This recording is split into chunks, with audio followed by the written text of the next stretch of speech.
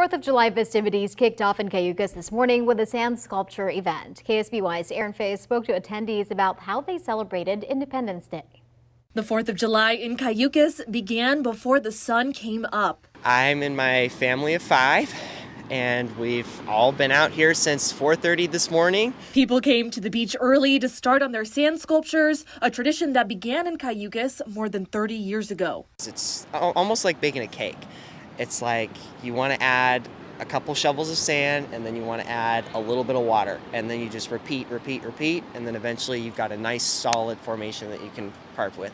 In 2019, organizers say they counted more than 30 sand sculptures.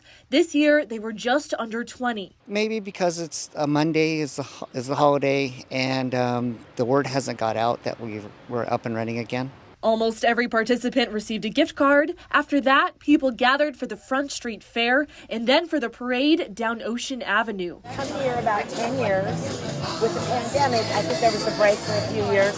Love it, love the excitement, love the people. This was the first official parade since the pandemic began, and there were 44 floats. It's just so fun. It's just such an enjoyable time to be here. It's nice just to get out. Yeah, it's been a while, so it's nice to see.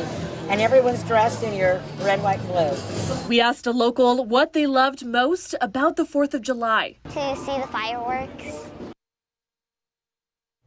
And those fireworks will begin at 9 p.m. at the pier. The million-dollar question, though, can people